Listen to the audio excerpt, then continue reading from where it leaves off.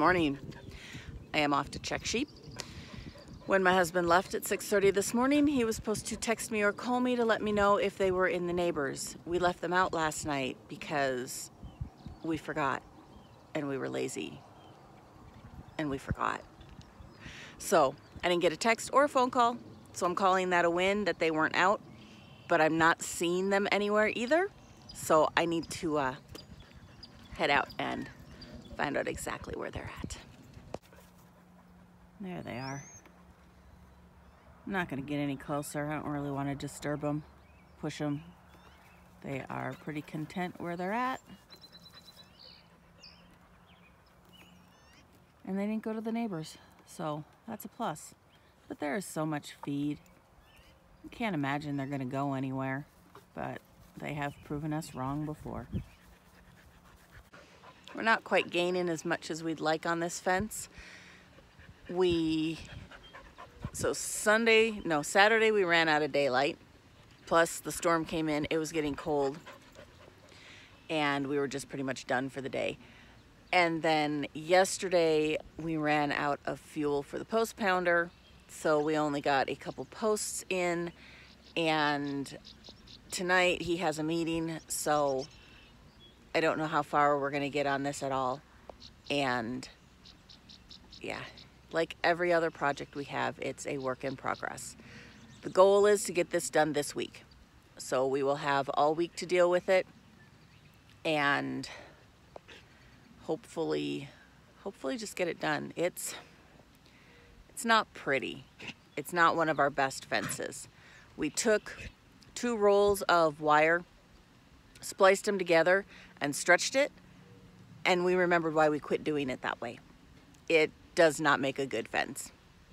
So we will go back to just stretching the 330 odd feet that we were normally doing rather than trying to stretch 660, 70 feet or whatever it is. So yeah. But that's as far as we got yesterday. So we still have all that all the way down to the loader to do. Hi, girls.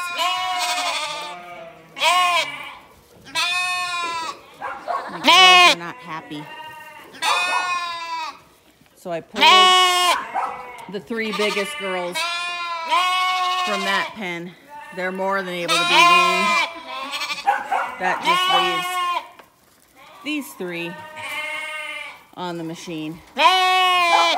And these guys are not happy about it. My baby. But let's go see how Mama's doing.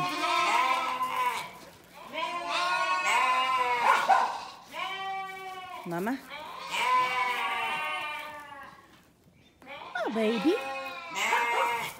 Mama letting you eat? Oh, good deal. Good mom. Maybe we'll let you out of there for a little bit today. See how good you really are.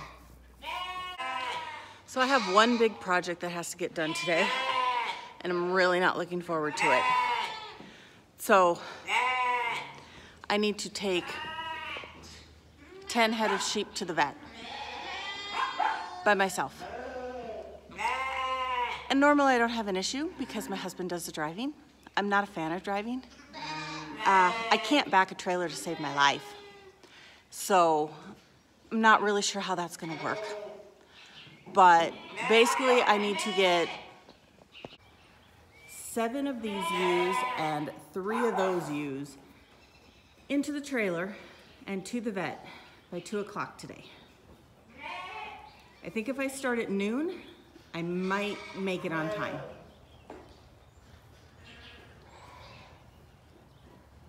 Yeah. I think the hardest issue is going to be not this group, because these lambs really they're not too worried about moms right now. But getting the ewes separated off from the lambs is going to be the biggest issue, and then down the alley into the trailer, which he did get ready for me. So it's one less thing I have to worry about. It's just getting them in the trailer. Driving to the vet won't be an issue. Backing into wherever the vet needs them to be is going to be the issue. And then once I get home, I don't care if it takes me 2 hours to back in here to the barn, because nobody will be watching me. So yeah. But that's really the only thing I have to do today. So the reason we're going to take these guys to the vet is we're going to get them bled. They are going to test for tuberculosis and brucellosis. I think that's right. Because we're going raw. There's a couple reasons for it. First off, Idaho has come out with a new regulation on raw milk. So for us, so it used to be you could get a raw milk small animal permit. I could milk 7 sheep, and as long as they were tested negative, then I could take that milk and sell it. But I could only do 7. Well, now, because of COVID and the demand to get product out, they have changed it to you can milk as many as you want, as long as they are tested negative, and you have to label anything you sell that is raw as being raw milk. So as long as you have that label on it and your animals that you are milking have tested negative, you can sell and milk as much as you want. So I think that's the route we're gonna go. I really still wanna go grade A. I just don't know that it's gonna happen in the next year or 2. But this is a way for us to be able to milk our sheep and get our cheese out there. And I'm kind of excited, I'm kind of scared, but it's something that all the cheese that we do for ourselves at home, we do raw. We don't pasteurize it. I just make cheese out of it and we eat it, and yogurt and we eat it. I eat it. They don't like yogurt. But it is a big step.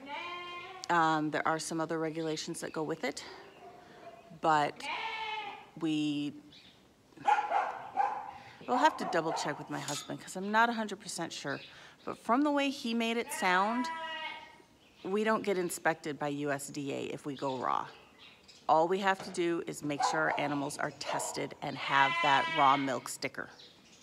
I will have to double check with him on that, but I think that's what we read, and at least that's what I got out of it.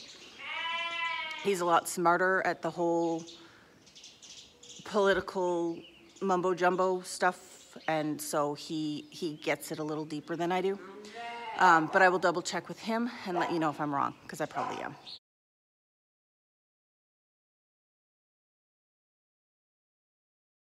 Okay, why, in your opinion, why are we going raw? So, our barn was originally grade A. Mm-hmm. And grade A allows for allows you to sell and transport out of the barn. Since our new goal is to make cheese on site, we can do it either grade A or raw. But if we do it grade A, then our processing area for the cheese side has to be grade A also, which is a lot bigger deal than just using your equipment for the raw side.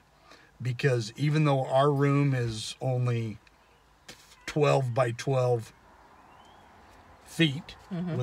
with a pasteurizer in it, mm-hmm. and a stainless steel table with a cheese press, they still treat you just like it is, like you're a Glambia or a Chobani or a large manufacturer that's doing 1 million pounds a year. Right. You land under the same rules. So the goal is to go ahead and just process the cheese raw, which means virtually 0 inspections. Okay. Okay. So their biggest, used to, you could do raw under the small herd exemption. Right. Which I guess with the sheep it would be small flock, which allowed us to milk 7 head. Right. Which they considered personal consumption and maybe one neighbor that you could sell to. Okay. Now Idaho has lifted that because they want neighborhood food accessible. So there's no limit on the number of sheep we can milk. The requirements are still the same. They have to be tested annually for tuberculosis and brucellosis. Yes. And they have to be negative on both of those in order to be in the milk stream. Right. Then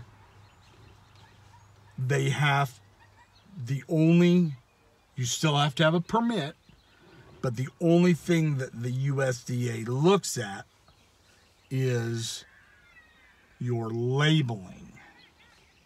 And that's where we have to have the raw milk sticker. And it has to say raw milk sticker. And does it? It has to contain, your label has to contain the word raw. Right. So it could say raw, it could say cheese made from raw milk. Okay. Okay. Then it has to say the quantity of the contents. So half ounce or 8 ounce, 8 ounces, whatever you put on there. Okay. And then it has to contain the species.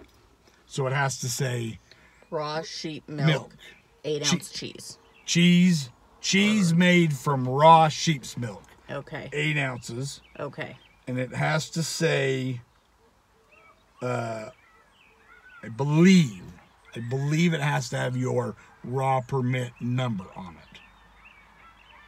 Oh, I didn't realize we'd get a permit number. Yes, the permit is basically for the inspection of the label. It's not for the inspection of the facility or any of that.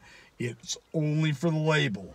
So how do you get that? So once we get the sheep tested and the negative tests back, then we have to contact USDA? Yes. And have them come out and inspect? No, we take our label to them. We take the copy. Oh, so we have to make a label yes. and take it to them, and then they have to approve it. They approve the label and give us our permit. Okay, I'm with you now. And it has to say, the label has to have a warning on it. Right. And it has to say this product is made from unpasteurized or inspected. And that it's weird how it's phrased because it's uninspected. Right. But it has to say that it's has not been pasteurized or it has not been inspected and may contain harmful bacteria. Okay. Raw milk, no matter how carefully processed, may be unsafe. That warning label has to be on the label. And that's a whole nother can of worms we're not even going to open because people are very, very passionate about the whole raw milk pasteurized debate. And I know I like raw milk. Hasn't killed me yet, but he won't touch it. I don't drink raw milk, but I eat the crap out of raw cheese. Well, that is true. So that is true. It hasn't killed you yet either. No, so. but the raw milk isn't I'm not scared of the raw milk. Mm-hmm. I don't like the flavor of it. It's so good. I know, but I've grown up my whole life drinking like Watered down cow milk. Watered down cow milk. And my doctor tells me to drink even watered down cow's milk because of, because my cholesterol's through the roof. I can do like a 1% 1%, yeah. milk if you'd prefer. And make butter out of the cream and thin my milk down. Mm-hmm. Yeah. Anywho, let's just not go there. Okay. But anyway, so I love the cheese. Yes. Not so much the milk. I do. There's just something. It is so sweet. It is so creamy. It's like eating liquid ice cream. Could be. It is. And maybe if you'd freeze it, I'd eat it. Maybe that's all it would take.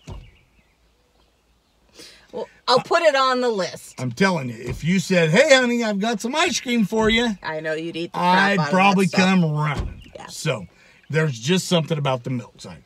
But anyway. So that's the reason we're going to do raw for the time being, is because we don't have the money to get the ultra, I'll use the term gold-plated. There you go. But the ultra gold-plated equipment in our cheese processing room yet. Yes. We have enough usable stuff that is plenty good quality, but I don't know that it would all pass inspection, because some inspectors say you can't do this, some inspectors say you can do that, and you can't do this, and I don't know that we're ready for that. No, Step yet. It's still in the cards. I would really like to go grade A eventually, but yes, I agree. But right now it's we want to milk and we want to make cheese and we want to get our product out to people. Right. So I think that's kind of our goal, is just getting it out there. And then we've given a bunch to a lot of people and no one's died yet. And everybody's really liked it. And everybody likes our cheese. In fact, a lot. A lot. So, and if you back to the raw versus grade A discussion, everybody that is like ultra real cheese makers prefer raw, period, because you get the better. That's, I mean, the healthier, the better, all that. But there's also the side of it that if we do the aged cheese also, that is true, that it will still be raw, but it will be aged out. Yes. So that it will not be necessarily considered raw anymore. Yes, but but you have to age it for like 3 months. Think is it 90 days? I think it's 60 days is all. I can't remember. But I'm not 100% sure, and I haven't looked. That same label may need to be on that cheese. It may be. But according to everybody out there in the real world, if it's aged more than that, the bacteria is gone. There's no chance of it. Even if it was there, it's gone. It's gone. So, but we prefer to do a soft cheese. Yes. So therefore, we have to design the label with the warning label and our permit number and our logo and the contents.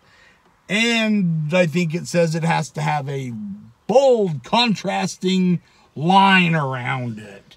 And blah, blah, blah, blah, blah. That's all you love. You are the artist of the family. So we'll figure that out. We still have to figure out what type of cheese. Are we just doing a cheese curd, or are we going to do an actual, like, cheddar, soft cheddar, or a Monterey, or a Colby Jack, or a... I don't know. Yeah. See, we haven't figured that out yet either. Correct. I want to do a feta really bad. I love feta cheese. So feta everybody with that watermelon and mint. Yeah, I know what you're saying. But everybody that I've talked to that's tried our cheese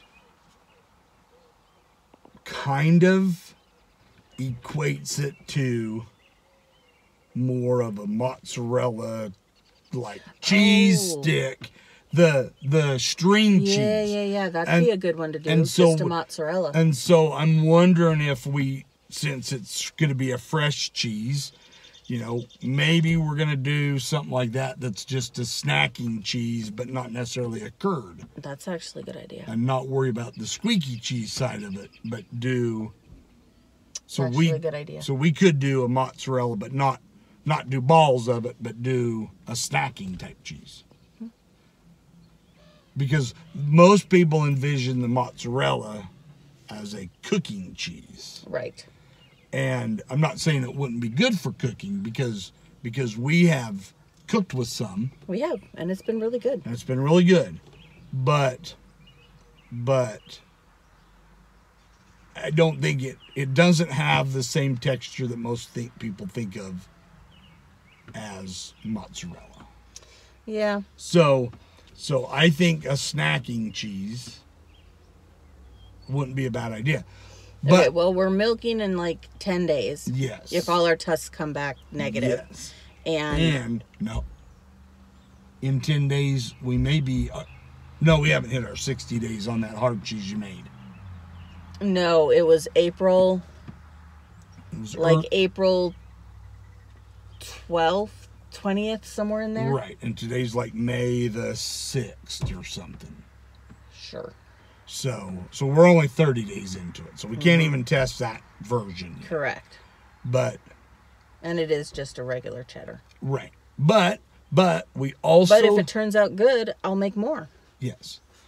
But we also want to try to make something that will make like a grilled cheese sandwich. And that other cheese, the cheddar curds that we do... Those are really good melted. Oh, man. And they're like a marshmallow texture, kind of. So... And a little burnt on the outside. They're yes. So if we could do that, that might be a good one to use as a... It's not stringy like fake American cheese is. True. But the flavor's incredible. Mm-hmm. So we've got We have choices. options. We do. We have choices. We just need to narrow it down. I'd really like to just stick with 3. I'd like to do a hard cheese. I'd like to do a soft cheese, and I don't know what kind of third. Maybe 2 softs and a hard. I'm just not sure. So most people think of a sharp hard cheese. Yeah. And I'd rather it not be a sharp. No, you don't cheese. like sharp cheese. Oh, I like it, but most people don't. See, the trouble is, you and I are cheese people. We are. We like cheese. We do. A lot. A lot. A lot of different kinds of cheese. Most people have been raised on craft American singles, and they don't know what real cheese is. So in their mind, that's what a grilled cheese sandwich is. Pull the plastic wrapper off, heat it both sides, slap it on there. And so that's what you're competing against until you can get them to try it. True. So we have to combat that a little bit. Yes. So that's why if you're going to make it to sell, so to speak, then the sharp cheese is kind of last on the list because it's for us to eat and not to sell. Right. So I'll be making a lot of cheeses. A lot for us and a lot to sell. And I only have like a 45 day window to milk because summer's coming and we'll be in the hay. no, we won't. Yeah. Well, sort of. Not so much. Not as much, but we still have our fields. And we are not going to let them go this year. No, you're right. But you'll have plenty of time to milk your sheep and make your hay. Make cheese? No, make your hay. Your hay. That's what. Yeah. Yeah. That's a whole nother vlog. We'll get there. All right. But yeah, so that's why we're going to go take the sheep to the vet to get them bled. And then we'll start milking again. because when we went to Wisconsin, we just dried off the ewes that we were milking because I didn't have anybody to do them while I was here. So we haven't milked for the last couple weeks. And it's time to start again. So we'll take 10 of these guys in, get them tested, and then I think it only takes like 3 or 4 days to get the results back. And then we'll have a rodeo in the milk barn because not a single one of these that I'm taking in have ever been through the milk barn. So yes, this is the alley. We have to take them down and get them into the trailer down there. And the dogs will be locked up because they are just a pain when trying to move the sheep. They usually tend to get us in trouble. Trying to decide what is going to be the easiest way for me to sort these guys off. One is to run them up the alley by our jugs and pull out those ewes that I need and then put them in the catch pen. The other would be to run them through our chute system, which might actually work because then I could lock the babies in the catch pen. Maybe I'll do that. I'll run them all into the catch pen, pull out the moms I want, and then I can put all the babies and the moms that need to stay here back in that big pen. Let's try that first. Come on, girls.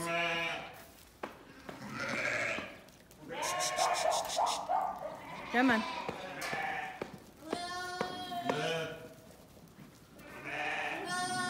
Come on. There you girls go.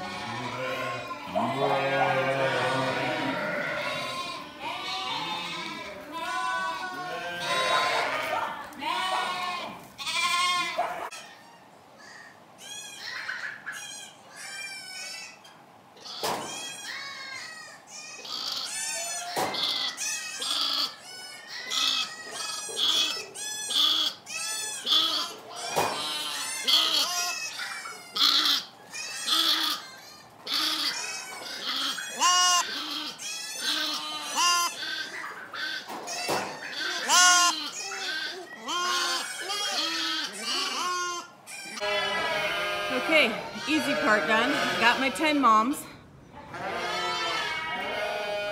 Now I gotta get them into the trailer. All right, I brought a panel down here in hopes that I can close them off so they're closer to the trailer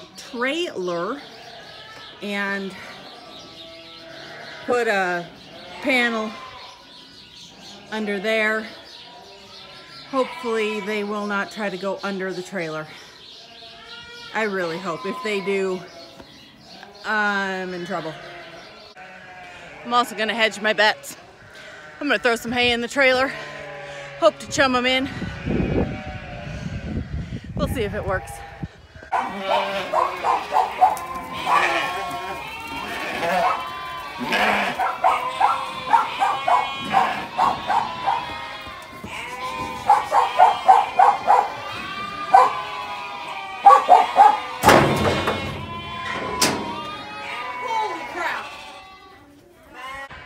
Okay, that went way smoother than I thought it would.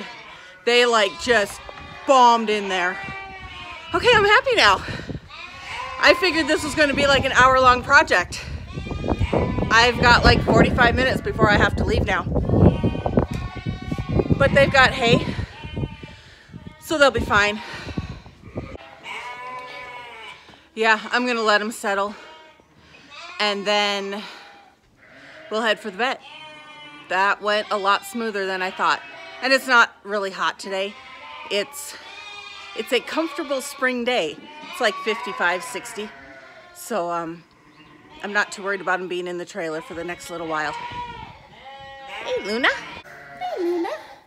How's your babies? Okay, so since I have time, I'm gonna get those moms and babies that I left behind back in their pen. Then I don't have to worry about them at all. I gotta go put the gate back on, and that's a two-person job.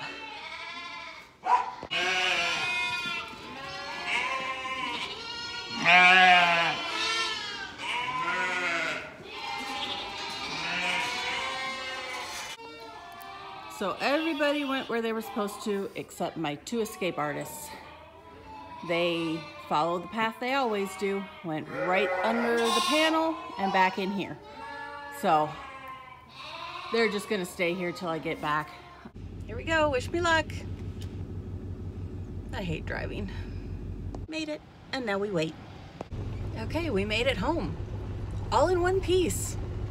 And no panic attacks, no freakouts. My day's going good so far. So I am going to drop these guys off. I will save you all the pain of me trying to back, hopefully. Although as good as my day's going, maybe it won't be so bad. Maybe it will, 3 tries and I'll have her done. Yeah, maybe, probably not, but we'll shoot for that. But yeah, I will let me back the trailer in, get these girls unloaded, and then I'll be back. Okay, it took 4 tries, but I didn't hit the barn, so that's really all that matters. All right, so I did let her loose just now. We will see if she's gonna be good to her baby or if she's still gonna be obnoxious. Give them a little time to settle. All moms and babies are reunited. Okay, so here is the good, the bad, and the ugly of the whole situation. Good thing is, we got them done. I didn't get any video because the vet was drawing the blood and giving the TB test, and the vet tech was handing him everything, and I was holding the sheep. We did everything in the trailer, so I didn't have to back, except to get out of the parking lot, but it was okay. I got it. So the bad is that I have to do this again on Thursday. I had forgot with the TB test, you have to go back and have them read the test, because what they do is they insert, of course now I forget what it is. I want to say they insert like a not a live virus, maybe it is, I can't remember. But if they have TB, it will react. Okay, so they give a shot in the tail, and then in 72 hours, they read that, and it will let you know whether they have TB or not. The brucellosis, I've said it wrong like several times, it is brucellosis. That test, they draw blood, and then it gets sent off to a lab, and we'll get our results within like a week. So it will be at least that long before I'm able to milk these guys, because most of them lambed 3 weeks ago maybe. Some of them only lambed 2 weeks ago. So yeah, no rush, but they will be ready. I will have the test results when we do get around to milking them. So all that being said, I really should have had them sheared before we took them in there, because he had to shear a little bit or clip a little bit on their necks to be able to get the vein, and yeah, that was my bad. So probably between now and Thursday I should get them sheared. So I'm gonna go for lunch. It's like 3 o'clock and I'm hungry, and then I am going to YouTube how to shear sheep. So that's going to be my afternoon. Then I'm going to come down and I'm going to feed and maybe take apart the chicken coop. It needs it. It needs to be dismantled so that we can put it back together the way we want it to. Well, they said it was supposed to storm this afternoon. I'm afraid they're probably right. It rained. So I took an extra long lunch. Now it's time to go feed. Looks like I'm gonna be in between storms. We'll feed fast. Well, she's definitely not happy with it, but she's letting that lamb nurse. But boy, is she a wound ewe. So I'll leave them tonight. Put the water back in here for her. But if she keeps backing that lamb against the wall, she may just end up back in the stock again. Hey, Elvis. That's my Elvis. Yeah, you're a good boy.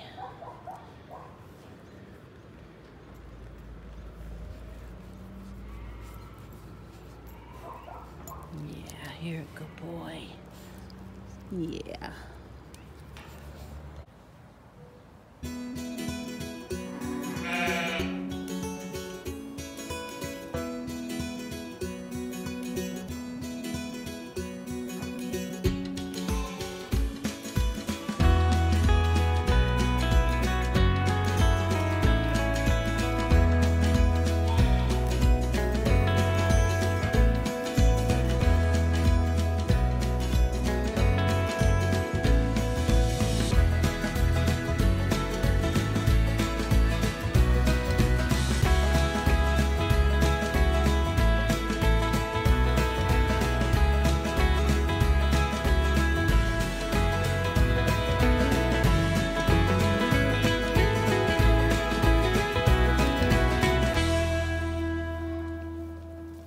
Just started raining as I got done feeding, so I still have to do the dogs, and the sheep are in the pasture I don't want them in, but I'm gonna wait till the rain stops and then go push them out, because I don't want to unhook the pickup yet.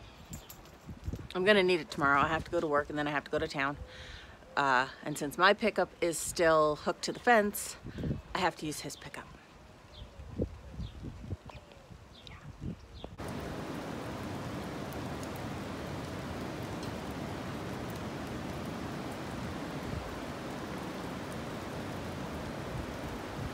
I get it from my father. Go. Oh, it worked! You just have to hit it hard enough. Oh, stupid human tricks. Pretty easily entertained.